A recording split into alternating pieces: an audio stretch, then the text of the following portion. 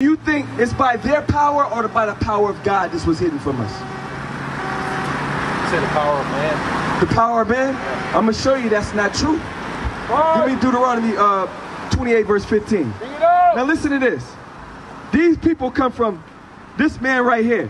The covenant was made with Jacob and his sons. It went from Abraham, Isaac, Jacob. You understand, whose name was changed to Israel, which means prince that has power with God. You understand? So watch this. This is what happened to us. Because the covenant was made with us, right? You with me? You Christian? Yeah. So the covenant was made with us. But with that covenant came blessings and cursings. Right. If we obeyed God, he would put us at the top.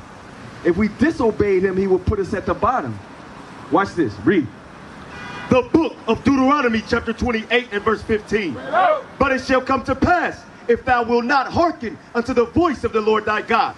God said that it will come to pass. Meaning whatever God say, you can bet your bottom dollar is going to happen. He said it will come to pass if you will not hearken. Hearken means to hear. It said if you won't hear God's voice, which today is this Holy Bible. It said if you won't hear, read. To observe, to do all his commandments. Some of his commandments.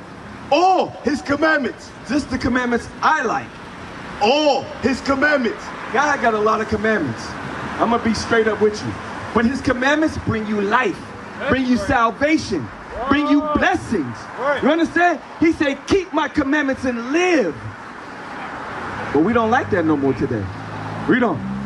All his commandments and his statutes, which I command thee this day, that all these curses shall come upon thee. All these what? Curses shall come upon thee and overtake thee. It said if we don't listen, the curses will come upon us and overtake us. Overtake me and you will not be able to escape. You might run to Africa or Ethiopia, but you're not going to escape these curses. That's right. You understand? Right. These curses are going to follow you wherever you go, as long as you break God's commandments. You understand? So watch the first curse. Read.